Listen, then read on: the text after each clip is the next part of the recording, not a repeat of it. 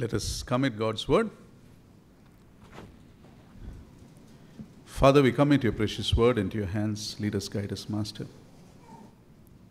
Speak to us, and may each one of us, may we be teachable people. May your word penetrate our hearts, teach us, change us into more godly people, people right in your sight. Thank you, Lord. In Lord Jesus' most precious name we pray. Amen. Amen. We go to that portion, 2 Samuel 11:1.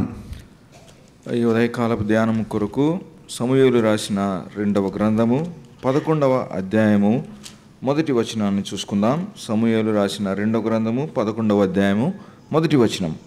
వసంతకాలమున రాజులు యుద్ధమునకు బయలుదేరు సమయమున దావీదు యోవాబును అతని వారిని ఇశ్రాయేలు వాళ్ళందరినీ పంపగా వారు అమ్మోనీయులను సంహరించి రబ్బా పట్టణమును ముట్టడి వేసిరి. అయితే దావీదు యెరూషలేమునందు నిలిచెను. The heading of this message you would have read, it is How Sin Deceives. పాపము ఎలాగో మనల్ని మోసం చేస్తుంది అనేది ఈ ఉదయకాలపు వర్తమానానికి మనం శీర్షికగా So we look at how sin deceived one of the most godliest men in the Bible. వాక్యములో దేవునికి ఇష్టానుసారుడైనటువంటి మనిషిని ఈ యొక్క పాపము ఎలాగో మోసం చేసిందో మనం చూద్దాం. What is deceiving? మోసపరచడం అంటే ఏమిటి? Deceiving means misleading. మోసపరచడం అంటే తప్పుదారితో పట్టించడం. Deceiving means deceiving means making you believe that something is okay for you, but it's actually not good for you. మోసము చేయటం అంటే ఏంటంటే అది సరైనదిగా నువ్వు అనుకుంటావు, కానీ అది సరైనది కాదు అని సరైనదని నమ్మటం. You know, for example, why does a brilliant student with a great career ahead of him, why does he destroy his life by drugs or drinking? ఉదాహరణకు ఎంతో చక్కగా చదువుకునేటువంటి వ్యక్తి ఎంతో ఉజ్వలమైనటువంటి భవిష్యత్తు తన ఎదురు ఉంటుండగా ఈ డ్రగ్స్కి వీటికి ఎందుకు లోపరచబడతాడు? Or why does a married man, good wife, nice home, good children, why does he get involved in a wrong relationship? లేదా వివాహం జరిగించుకున్నటువంటి ఒక వ్యక్తి మంచి ఇల్లు మంచి కుటుంబం ఉంటుండగా ఎందుకు అనవసరమైనటువంటి బంధాలకు మరలా పక్కకు తప్పుతాడు? Destroying many lives in the process. తన యొక్క ఆ జీవిత విధానంలో ఎంతోమంది జీవితాలను విచ్ఛిన్నం చేయటం. Why does a good girl from a good family destroy her life by getting into a wrong relationship? ఎందుకు ఒక మంచి కుటుంబంలో పెరిగినటువంటి ఒక మంచి అమ్మాయి తన యొక్క జీవితంలో ఏర్పరచుకున్నటువంటి తన సొంత నిర్ణయాన్ని బట్టి తన యొక్క జీవితాన్ని చెడగొట్టుకుంటుంది. And destroying her own life. అంత మాత్రమే కాదు, తన సొంత భవిష్యత్తును కూడా నాశనం చేసుకుంటుంది. Why do people do things that are self-destructive in nature? ఎందుకని ప్రతి ఒక్కరు కూడా తమ్మును తాము నాశనం చేసుకునేటువంటి వాటిని ఎందుకని ఎంచుకుంటారు? Sometimes that stupidity is obvious to those who are watching them. కొన్నిసార్లు వాళ్ళని మనం చూస్తున్నప్పుడు వాళ్ళ బుద్ధిహీనతని మనం అనుకుంటుంటాం. The Bible calls it the deception of sin. కానీ వాక్యం ఏమని చెప్తుందంటే అది మోసపరిచేటువంటి పాపం. You know, let's look at this deception of sin in the life of King David. దావీదు రాజు యొక్క జీవితంలో ఈ మోసాన్ని ఏంటో మనం ఒకసారి చూద్దాం. We will go through both these chapters, 2 Samuel 11 and 12. We won't read all those verses, but we will talk. We will 11-12 అధ్యాయాలు read along. రెండు చూసుకుంటూ ఎక్కడ అవసరం ఉన్నదో ఆ భాగాన్ని చూసుకుంటూ ముందుకు వెళ్దాం. If you see if you have to have an overview of 2 Samuel, it is about the life of King David. ఆ 2వ సమూయేలు గ్రంథం అనేది రాజైన దావీదు యొక్క వృత్తాంతంగా మనం పేర్కొనవచ్చు. About approximately 40 years of his life, starting from his getting into the throne and ruling till just before his death.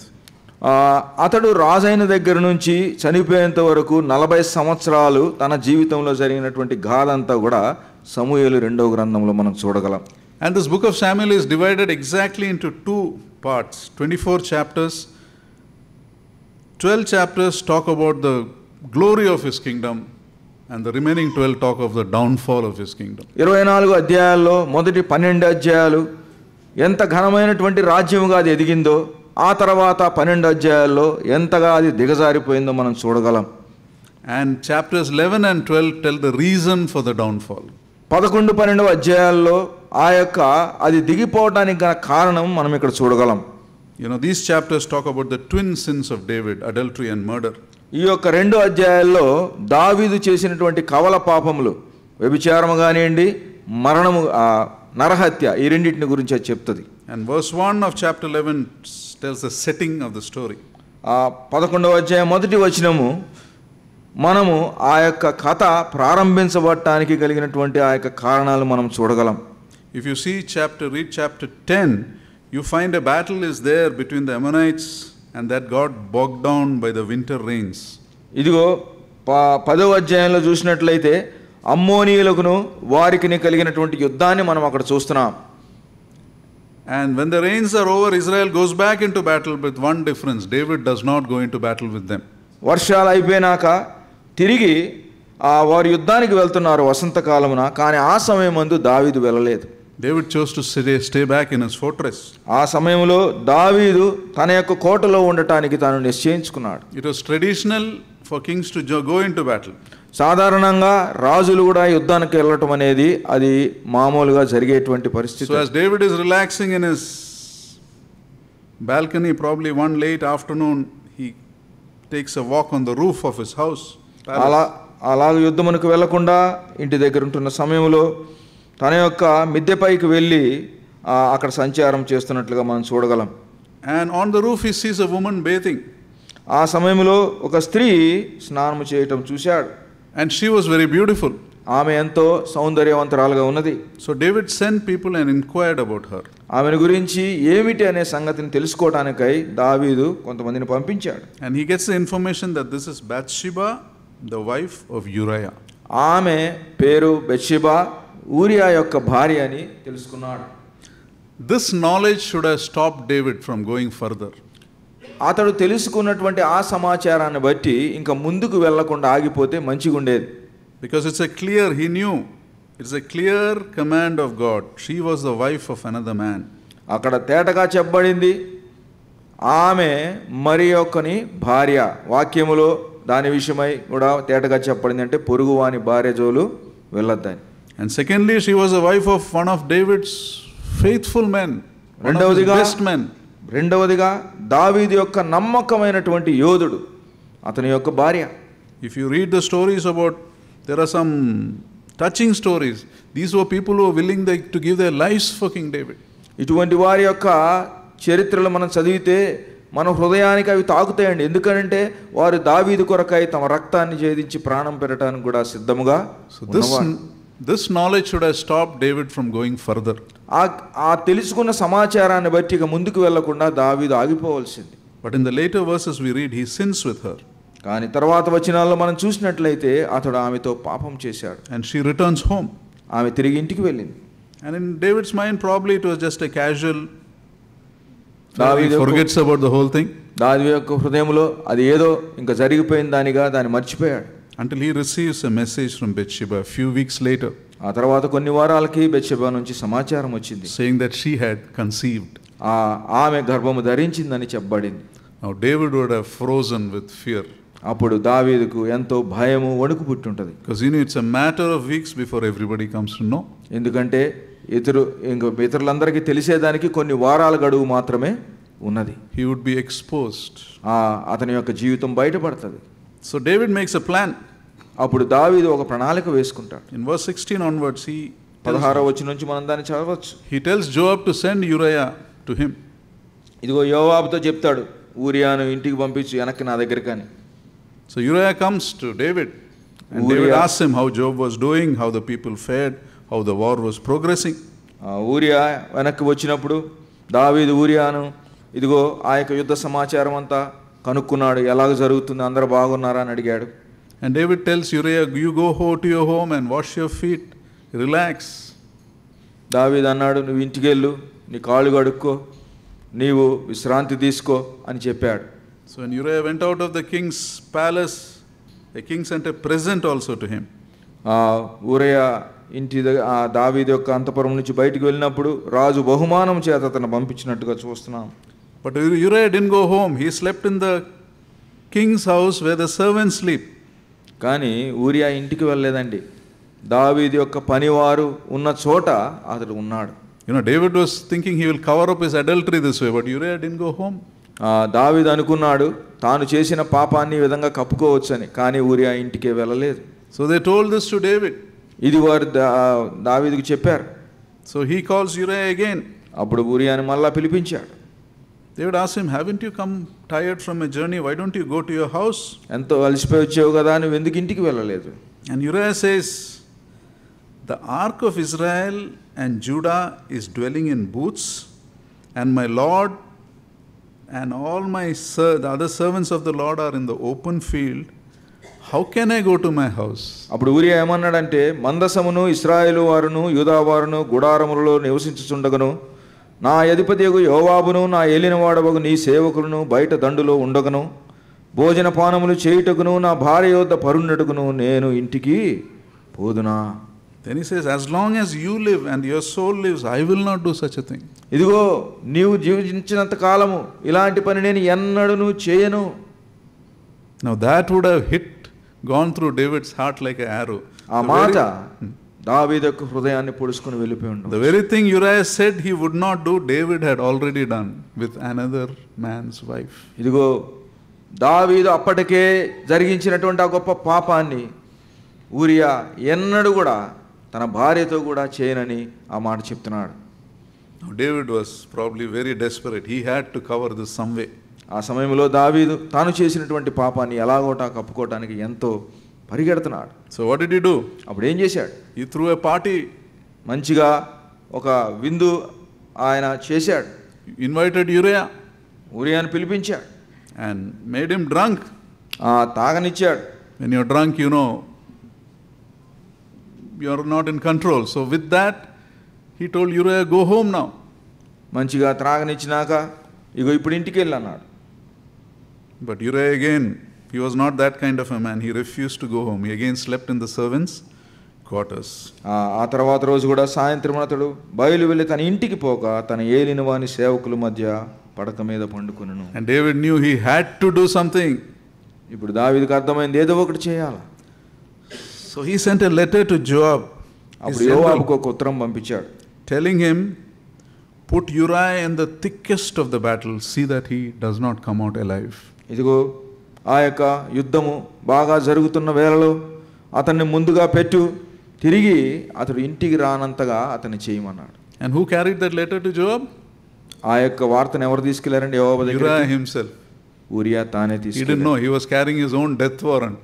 నిజంగా చెప్పాలంటే తాను చనిపోవాలనేటువంటి ఆ యొక్క వార్తను తానే తీసుకుని వెళ్ళాడు. So Joab assigned Uriah to a position where he knew that there were tough enemy there, valiant men of the enemy. So he put Uriah there.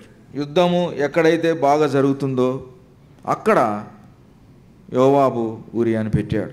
And the men of the city came and fought with Joab.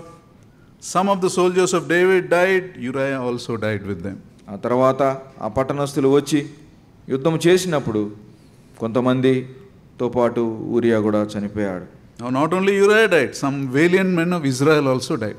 ఊరియా మాత్రమే కాదు కానీ అదే సమయంలో కొంతమంది పరాక్రమవంతులు కూడా అక్కడ చనిపోయినట్లుగా మనం చూడవచ్చు.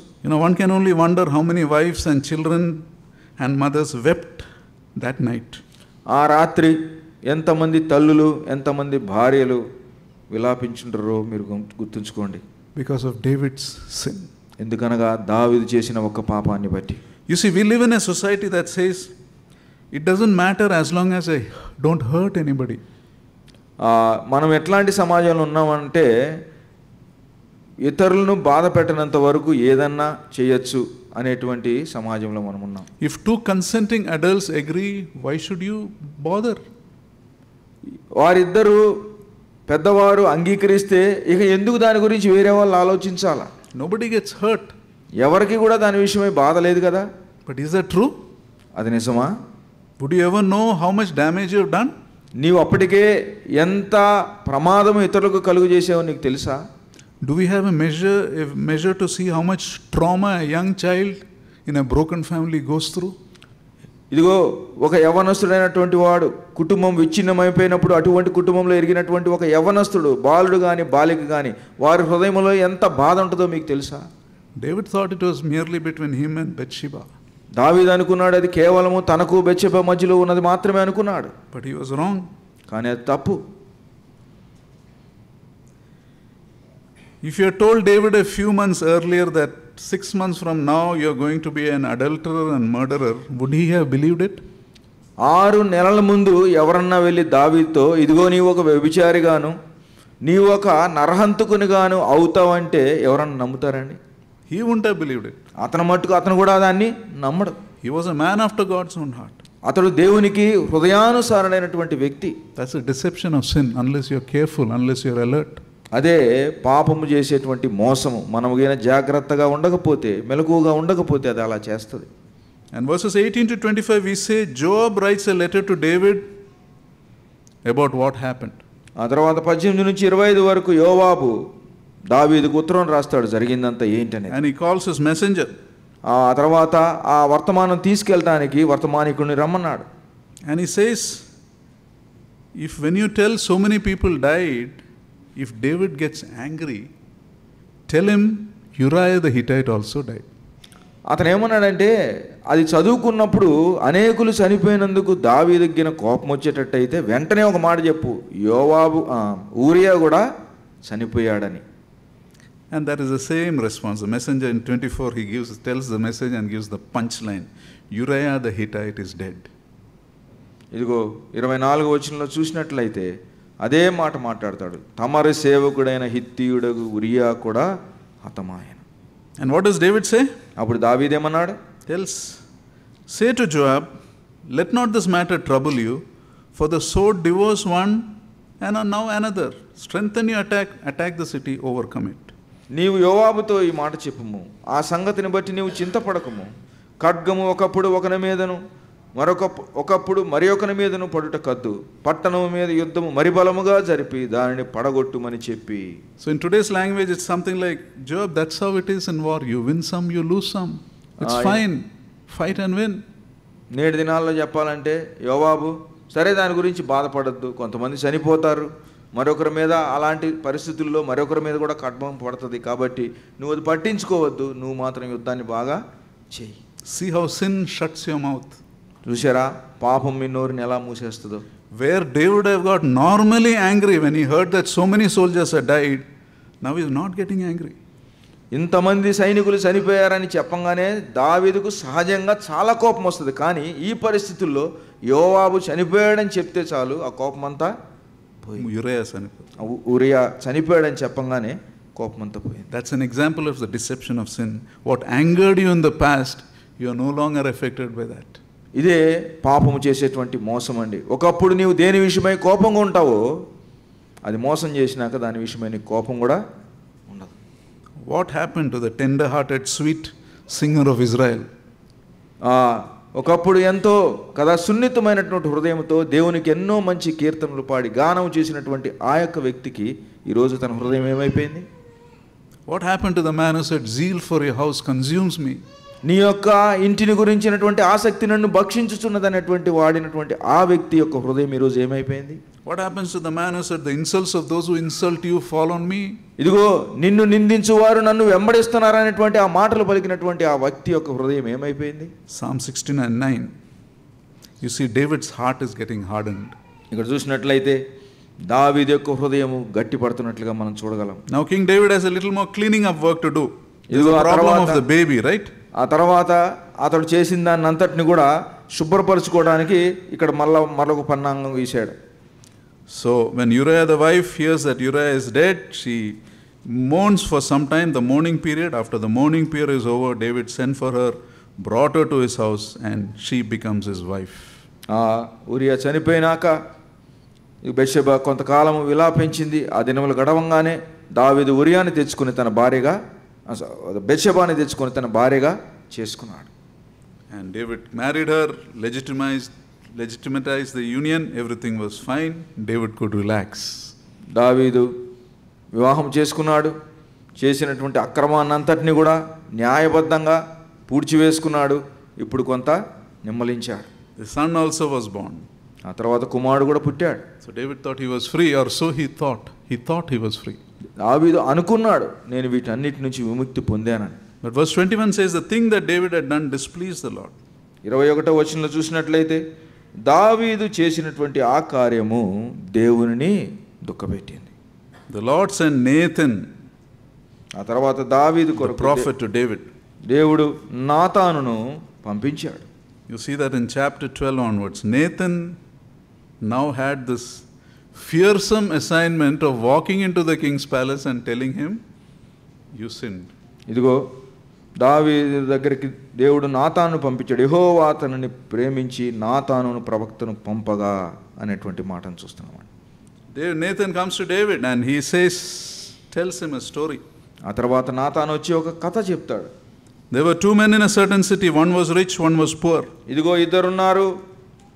ఒక పట్టణంలో ఒకడు ధనవంతుడు, మరి ఒకడు పేదవాడు. The rich man had many flocks and herds. ఇదిగో ఐశ్వర్యవంతునికి ఎంతో విస్తారమైన గొర్రెలను గొడ్లను కలిగి ఉన్నాడు. But the poor man had nothing but one ewe lamp. అయితే ఆ దరిద్రునికి తాను కొనుక్కున్న ఒక చిన్న ఆడు గొర్రె పిల్ల తప్ప ఏమీ లేకపోయాను. And he loved that ewe lamp so much that it used to eat with him, drink from his cup. వాడు దానిని పెంచుకొనుచుండగా అది వాని యొద్దను వాని బిడ్డల యొద్దను ఉండి పెరిగి వాని చేతి ముద్దులు తినుచు వాని గిన్నెలోని త్రాగుచు వాని కౌగిట పండుకొనుచు వానికి కుమార్తె వలె ఉండెను. It was like a daughter to him. ఇదిగో కుమార్తె వలె ఉంది. And then a traveler comes to the rich man. అప్పుడు ఒక మార్గస్థుడు ఐశ్వర్యవంతుని దగ్గరికి వచ్చాడు. And is unwilling to take from his own flock. అయితే తన సొంత దాంట్లో నుంచి గొర్రెల నుంచి తనకి ఏమి ఇవ్వకుండా, but he takes that poor man's only ewe lamb కానీ ఆ and kills it దరిద్రుని and గొర్రె prepares it for the man who had come to visit him. ఇదిగో ఆ దరిద్రుని గొర్రె పిల్లను పట్టుకొని తన యొద్దకు వచ్చిన వానికి ఆయత్తము చేసెను. When David hears this, he is furious. దావీదు ఈ మాట విన్నప్పుడు ఆ మనుష్యుని మీద బహుగా కోపగించుకొని, how can someone be so unjust? యెహోవా జీవముతోడ నిశ్చయముగా ఈ కార్యము చేసిన వాడు ఎలా చేశాడు? And he is angry righteously. He says this man deserves to die. ఇదిగో ఈ యొక్క కార్యము చేసినటువంటి వాడు మరణమునకు పాత్రుడు. He should restore the lamb fourfold. ఇదిగో దానికి 4 అంతలుగా అతనికి ఇయ్యాలా. And he asked Nathan, who is that man? అప్పుడు ఎవరు ఆ వ్యక్తి అని అడిగాడు నాతాను. And Nathan said, you are that man. ఆ మనుష్యుడు నీవే. In Hebrews it's 2 words, haish ata, you are that man. Hebrew భాషలో హైష్ అత అంటే నీవు ఆ మనిషివి. And you see from 7 in verse 7 and 8, Nathan tells David, thus says the Lord God of Israel. Just translate, that's all. 7-8 వచనాలు చూసినట్లయితే ఇశ్రాయేలు దేవుడైన యెహోవా సెలవిచ్చినదేమనగా, I made you king over Israel. ఇశ్రాయేలుల మీద నిన్ను రాజుగా చేసితిని. I delivered you out of the hands of Saul. సౌలు చేతిలో నుండి విడిపించాను. I gave you a master's house and household. నీ యజమానుని నగరుని నీకు అనుగ్రహించాను.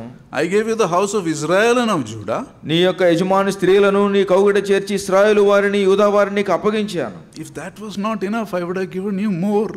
ఇది చాలదని నీవు అనుకుని ఎడల నేను మరి ఎక్కువగా నీకు ఇచ్చాను. Then why did you kill ఎందుకు చంపావు Uriah with the sword of the enemy? ఇదిగో ఆ ఊరియాని విరోధుల చేతిలో నీవే అప్పగించావు కదా. You have despised the word of the Lord. ఇదిగో నీవు మోసగించబడ్డావు. Despise the word of the Lord. దేవుని యొక్క వాక్యాన్ని నీవు మోసం చేశావు. And then Nathan delivers this fourfold judgment on David. అప్పుడు నాతాను 4 రెట్లు ఆ యొక్క తీర్పును దావీదు మీద పెడతాడు. Verse 10, the first judgment, the sword shall never depart from your house. ఇదిగో నీ ఇంటి వారికి ఎల్లప్పుడు కూడా యుద్ధము కలుగుతుంది, సదాకాలం యుద్ధము కలుగును. That came true. అది నిజమైంది. 3 of his sons were killed in tragic and violent ways. ఇదిగో కొంతమంది తన కుమారులు తానుండగానే ఇదిగో యుద్ధంలో చనిపోయారు. The second judgment in verse 11.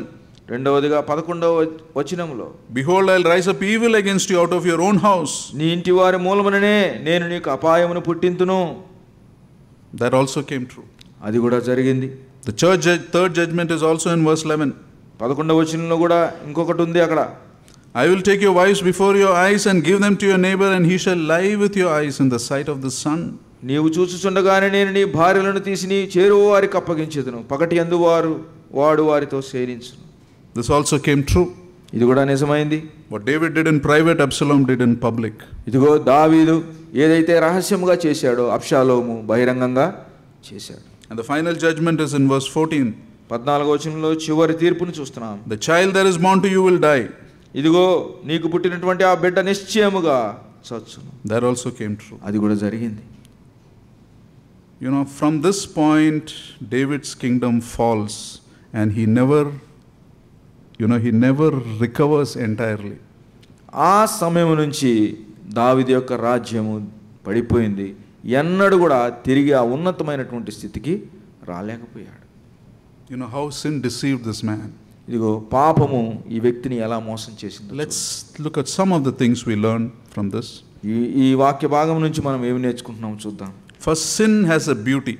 మొట్టమొదటిగా పాపమునకు అందం ఉందండి. Satan shows you some good thing, but is using that beauty to lure you into sinning.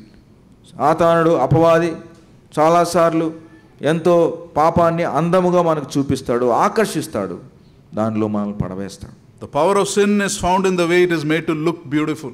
ఇదిగో పాపములో శక్తి ఎక్కడ ఉందంటే అది ఆకర్షణీయంగా కనిపిస్తుంది మనకు. You know, we live in a world that says adultery is fun, lying is not wrong. మనము జీవిస్తున్న ఈ దినాల్లో వ్యభిచారం అనేది అది ఆహ్లాదకరము, lying is not wrong. అబద్ధం చెప్పడం అనేది తప్పు కాదు. Wearing exposing dresses will make you popular. మీరు వేసుకున్నటువంటి దుస్తులు బాహ్యానికి కనిపించేటువంటి అవన్నీ కూడా పేరుకి నువ్వు మంచిగా కనిపించడానికి కనిపిస్తుంది. But the devil will not show you the consequence of your sin. What is going to happen when you follow that? అపవాది నీ యొక్క పాపమునకు వచ్చేటువంటి పర్యవసానాన్ని ఎప్పుడు కూడా నీకు చూపించదు. The second lesson we learn. రెండవ పాఠం మనం నేర్చుకున్నది. Times of rest can be times of danger if you are not alert. మనము తీసుకున్నటువంటి విశ్రాంతి సమయాలు అనేటువంటివి మనముగిన జాగ్రత్తగా ఉండకపోతే అవే పాపానికి దారి తీస్తాయి. There is nothing wrong in taking a break. If you are a king, you don't want to go to battle, fine, nothing wrong. నీవు విశ్రాంతి తీసుకోవటం తప్పు కాదు, నీవు పనికి వెళ్ళకుండా విశ్రాంతి తీసుకోవటం తప్పు కానే కాదు. But if you are not depending on the Lord through those times, Satan can use those times to make you sin. కానీ అటువంటి పరిస్థితుల్లో దేవుని మీద ఆనుకోకుండా ఏమన్నా శోధనలు వస్తే నీవు ప్రభువు మీద ఆనుకోకుండా ఉంటే అది నిన్ను దారి తప్పకుండా. Do you think David would have had a serious time with the Lord in the morning of the day he sinned? ఆ కార్యము జరిగినప్పుడు దావీదు దేవునితో సరైనటువంటి సంబంధం లేదా ఎక్కువ సమయం గడిపి ఉంటాడని అనుకుంటారు. Do you think he would have spent time with the Lord? దినమందు దేవునితో సమయం గడిపి ఉండవచ్చు. If he had spent time with the Lord, he would have not given the second glance. దేవునితో సమయం సరిగా గడిపుంటే మరొకసారి రెండవసారి ఆ యొక్క శోధనకు తావిచ్చేవాడు కాదు. He would have made a prayer and walked away. ప్రార్థన చేసి వెళ్ళిపోయేవాడు. Another lesson. మరొక పాఠం. Secret sins don't remain secret. రహస్యముగా చేసేటువంటి పాపాలు రహస్యముగా నిలిచిపోవండి. Satan wants us to believe no one will know, no one will get hurt. సాతాను ఏమి నమ్మిస్తాడంటే ఎవరికి తెలియదు, ఎవరిని నువ్వు గాయపరచట్లేదు. It is going to come out. Your sins will find you, the Bible says. ఇదిగో నీ పాపములు నిన్ను పట్టుకునని లేఖనాలు చెప్తున్నాయి. Another lesson we learn is failure in Christian life doesn't happen suddenly. It happens slowly. మరి ఒక పాఠం మనం నేర్చుకునేది ఏంటంటే విశ్వాస యొక్క జీవితంలో ఉన్నటువంటి వైఫల్యాలు అమాంతంగా జరగవండి, అవి క్రమేణా జరుగుతుంటాయి. It's a slow leak always. ఎప్పుడు కూడా అది క్రమక్రమంగా దిగజారుడు ఉంటుంది. Many Christian preachers and leaders, when they fall into some sin, they say, or an adulterous relationship, they say, I was overwhelmed by temptation. It happened in a weak moment suddenly. It's rarely the case. It is a slow leak that causes this. కొన్నిసార్లు ఎంతో గొప్ప క్రైస్తవ జీవితంలో ముందుకెళ్ళినటువంటి వారు ఇటువంటి పాపాల్లో పడినప్పుడు ఎందుకు అలా జరిగిందంటే ఆ శోధనని ఆ సమయంలో నేను అధిగమించలేకపోయాను అనేటువంటి సాకులు చెప్తారు. కానీ సాధారణంగా క్రమక్రమంగా వారి యొక్క హృదయాల్లో వారు దాన్ని అనుమతించిన కారణానే ఆ పరిస్థితికి వస్తారు. First your time with the Lord gets casual. మొట్టమొదటిగా మీరు దేవునితో గడిపేటువంటి సమయము అది అంతగా మనస్ఫూర్తిగా మీరు గడపకుండా యథార్థం. Then if you are a leader, you will have people, yes men around you, people who agree to everything you say. మరి ఒకసారి ఏంటంటే నువ్వు ఒక నాయకుడు అయితే నీ చుట్టూ ఉన్న వారు ఎల్లప్పుడూ కూడా నీకే పలుకుతుంటారు. You will remove those who talk against you. ఎవరైతే నీకు ఎదురు చెప్తారో వాళ్ళని అసలు అక్కడి నుంచి నీ దగ్గర నుంచి తీసేస్తావు. You know, the leak is started. అప్పుడే నీ దగ్గర క్రమంగా తగ్గిపోవడం క్షీణించిపోవడం. David looks, then he inquires, then the rest follows. ఇదిగో దావీదు చూశాడు, దావీదు సమాచారాన్ని తెప్పించుకున్నాడు, ఇంకా తర్వాత వెంటనే మిగతాయన్నీ జరిగిపోయినాయి. If David had judged sin by the first look, God would have given victory over the temptation.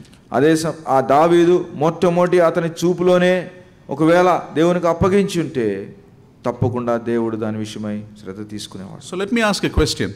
మిమ్మల్ని ఒక ప్రశ్న అడగాల. In David's case, who was the one person who could have stopped his sin? ఈ యొక్క దావీదు మనం చదివిన ఈ వృత్తాంతం అంతట్లో ఏ ఒక్క వ్యక్తి ఈ పాపాన్ని ఆపగలరు? Joab, right? He could have stopped. He could have said, "No, king, this is wrong."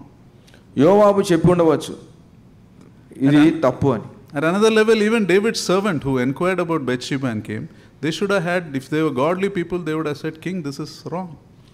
దావీదు దగ్గర పని చేస్తున్న వారు కూడా అనొచ్చు కదా, రాజు ఇది నువ్వు చేసేది తప్పు అని. You know, it takes courage to say that. If you're in a government office getting a salary of 2 lakhs and you're called to do the wrong thing, you know something wrong is happening, it takes guts because you know that you will lose your job sometimes. ఒకవేళ నువ్వు government ఆఫీస్లో కానీ ఎక్కడ or any other ఏదైనా ఉద్యోగంలో పనిచేస్తున్నప్పుడు అక్కడ తప్పు జరుగుతున్నప్పుడు నీవు దాన్ని ఎదిరించి ఇది తప్పు అని నీ అధికారికి చెప్పటం. If it's in your hands to correct something, we don't because we are afraid. నువ్వు మొదట్లోనే అది తప్పు అని చెప్పొచ్చు, కానీ ఇదిగో భయపడటం కారణాన్ని బట్టి చెప్పలేకపోవటం. You don't because our jobs are at stake, our promotions are at stake, our increments are at stake. ఇదిగో మన యొక్క ఉద్యోగాలు, మనకు వచ్చే ప్రమోషన్లు, మనకు వచ్చేటువంటి ఇంక్రిమెంట్లు అన్నీ ఆగిపోతాయేమోనన్న భయం. Now think of Bathsheba. I'm just speculating. Bathsheba గురించి ఆలోచించండి. Because the Bible does not say anything about her. వాక్యంలో ఆమె గురించి ఏమి చెప్పబడలేదు. But wasn't she taking bath in a place where people could see? ఆమె ఇతరులకు కనిపించేటువంటి ఆ యొక్క స్థలంలో ఆమె స్నానం చేస్తుందా? Was she not aware that people could see her? ఇతరులు చూస్తున్నారనే సంగతిని ఆమె మనసును పెట్టలేదా? Would she not be aware that from the king's palace they can see me? ఇదిగో రాజు యొక్క కోట మీద నుంచి రాజు యొక్క అంతఃపురం నుంచి ఆమెను చూస్తున్నారనేది గమనించలేదా? Can see, you know, the potential is చూసి hope is there. ఆమె చూసుంటారేమో అనేది Should she not have been more careful in exposing herself? ఆమె అలాగూ కనపడేటట్టు స్నానం చేయకుండా తన్ను తాను జాగ్రత్త చేసుకోవచ్చు కదా.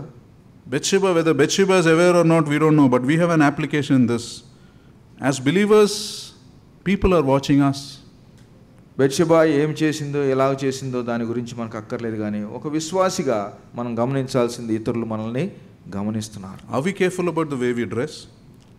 నీవు వేసుకున్నటువంటి దుస్తులు ఎలాగున్నాయో దాని విషయమై నువ్వు జాగ్రత్త పడుతున్నావు. Or the talk we talk? లేదా మనం మాట్లాడేటువంటి మాటలు ఎలాగున్నాయి? Are we dignified? Do we dress modestly?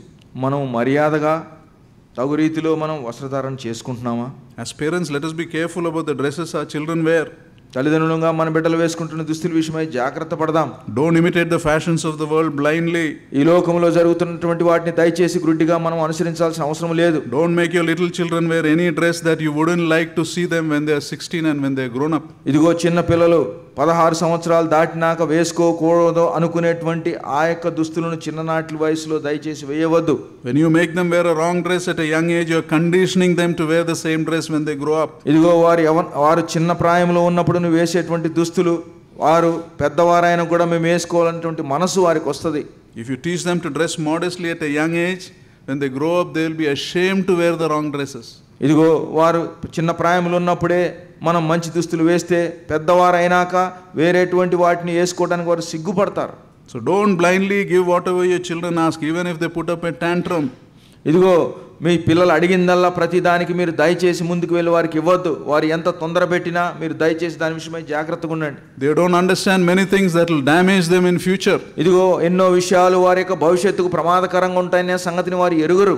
Folly is bound up in a child, the Bible says. ఇదిగో బైబిల్ గ్రంథంలో మూర్ఖత్వం అనేది బాల్యము నుండి ఉంటదనే సంగతిని వాక్యములో మనం చూస్తున్నాం. And never forget, Satan is waiting to snatch your children away. అంత మాత్రమే కాదు, దుష్టుడు మన యొక్క పిల్లల్ని ఎప్పుడు లాక్కొని పోదామా అని వాడు ఎదురు చూస్తున్నాడు. There is a wicked and lustful world waiting to take away the innocence. ఇదిగో దుష్టత్వముతో నిండినటువంటి ఈ యొక్క లోకములో ఆ అమాయకులైనటువంటి వారిని అది ఛేదించుకొని వెళ్ళాలని ఎదురు చూస్తుంది. Don't be party to them, those who want to destroy our children. ఇదిగో మన పిల్లలను ఎవరైతే ఇదిగో నాశనానికి నడిపిస్తారో వారితో దయచేసి మనము సహవాసం కలిగి ఉండకూడదు. You know, this is a bottle of pure water, right? ఇదిగో అది మంచి నీళ్ళ bottle. To contaminate this, it needs only one pinch of dirt. దాన్ని అపరిశుభ్రంగా చేయడానికి ఏదన్నా ఒక చుక్క చాలు. A poll done in the US says that among teenagers, 72% of the wrong relationship begin in their own homes and the parents are not even aware of it. యుఎస్లో తీసుకున్నటువంటి ఒక pole సర్వేలో 72% పిల్లల్లో జరిగేటువంటి ఆ యొక్క తప్పుడు అన్నీ కూడా సొంత గృహాల్లోనే అవి ప్రారంభించబడతాయి అనేది వారు చెప్పబడ్డారు. So be careful whom you bring into your house. కాబట్టి మన ఇంట్లోకి ఎవరిని తెస్తున్నామో దాని విషయమై జాగ్రత్త పడదాం. Be careful what you allow in your house. మన గృహంలోకి ఏది అనుమతిస్తున్నామో దాని విషయమై జాగ్రత్త పడదాం. Be careful of what your children see in your house. ఇదిగో మీ పిల్లలు మీ గృహంలో ఏమి చూస్తున్నారో దాని విషయమై కూడా జాగ్రత్త ఉండండి. So in closing, let us remember some of the things. David was one of the godliest person in the Bible. మనము ఇదిగో దైవ గ్రంథం అంతట్లో కూడా దావీదు దేవునికి ఇష్టడైనటువంటి వ్యక్తిగా మనం చూడగలం. And he fell, so can we, right? How much more we can fall. అతను పడిపోయాడు కాబట్టి మనము కూడా పడటానికి ఆస్కారం ఉన్నది. If the heart of the man after God's own heart became hardened, how much more we are vulnerable. ఇదిగో దేవుని హృదయానుసారుడైనటువంటి ఆ వ్యక్తి యొక్క హృదయమే కఠినమైపోతే మనకి ఇంకెంత సమయం పడుతుంది. But we have examples in the Bible where David lingered, Joseph fled. కానీ వాక్యంలో మనకి ఉదాహరణలు ఉన్నాయి. దావీదు పక్కకు వెళ్ళిపోయాడు, ఇదిగో యోసేపు అయితే దాని నుంచి పరిగెత్తుకొని పాపం నుంచి పరిగెత్తుకు వెళ్ళిపోయాడు. How could it happen? It all comes down to your relationship with God. If you are serious every day, God will protect you. దేవునితో మన సంబంధం అనుదినము కూడా మనము గిన దగ్గరకు ఉంటే దేవుడు వీటన్నిటి నుంచి మనల్ని కాపాడతాడు. Understand, we cannot fight sin on our own strength. We don't even know what awaits us. ఇదిగో పాపాన్ని మన యొక్క బలముతో మనం ఏమాత్రం కూడా యుద్ధం చేయలేము, మనం దాన్ని జయించలేము. Only way we can overcome sin is come close to God through word, through prayer, through obedience. మనం పాపానికి జయించేటువంటి ఒకే ఒక మార్గం మనం ప్రభు దగ్గరికి రావాలా. వాక్యము ద్వారా, ప్రార్థన ద్వారా మనం ఆ యొక్క పాపాన్ని జయించగలం. Another thing we learn from the life of King David is God will not allow his children to sin successfully. ఇదిగో రెండవదిగా ప్రాముఖ్యమైనది ఏంటంటే దేవుడు తన బిడ్డలు పాపము చేయటం అనే దాన్ని దేవుడు ఎంత మాత్రం కూడా ఒప్పుకోడు. A believer may be successful in sin, but an unbeliever may be successful in sin, but God will never allow a believer to be successful. ఒక అవిశ్వాసి పాపం చేసి నెగ్గుతాడేమో కానీ దేవుని ఎరిగినటువంటి విశ్వాసి పాపం చేసి నెగ్గటం అనేది అసంభవం. So if your life there is a conflict, things are not working, you are struggling, look at this aspect. Is it leading you to a sin? మీ జీవితంలో ఒకవేళ మీరు దేని విషయమైన పోరాటంతో కొట్టుకుంటున్నారా, అట్లయితే ఒకసారి గమనించండి, ఏమన్నా పాపము దగ్గరలో ఉన్నామేమో. If you are successful in your sin, it most likely means that you are not a believer. నీవు గిన పాపంలో నెగ్గి సుఖంగా జీవిస్తున్నావనంటే నీవు విశ్వాసివి కాదేమో. And David destroyed his whole family, no? It started like a small thing. It started with a look. ఇగో ఒక చిన్న చూపుతో ప్రారంభించబడింది, కుటుంబం అంతా నాశనం అయిపోయింది. Remember, when dealing with sin, nothing is small. ఇంకో గుర్తుపెట్టుకోండి, పాపముతో మనం ఏదైనా చేయాలంటే ఏది కూడా చిన్నది కాదు. You say in a human body there is about 37.1 trillion cells, they say. మన యొక్క శరీరములో 37.1 ట్రిలియన్ సెల్స్ అణువులు ఉన్నాయి. And cancer starts with one cell. Cancer అనేది ఒకే ఒక కణంతో ప్రారంభించబడుతుంది. And if you neglect, going unnoticed, it can kill you in 1 year. ఇదిగో మనము దానికైనా లెక్క చేయకపోతే ఆ ఒక్కటి చాలు మన జీవితాన్ని అంతమొందించడం. You know, this example is kept for us so that we will not be consumed by sin. ఈ ఉదాహరణ ఎందుకు దైవ గ్రంథంలో చెప్పబడిందంటే మన జీవితాల్లో మనం నాశనం అవ్వకుండా ఉండేదాని కొరకై ప్రభు. The story of David is not for David now, it is for us.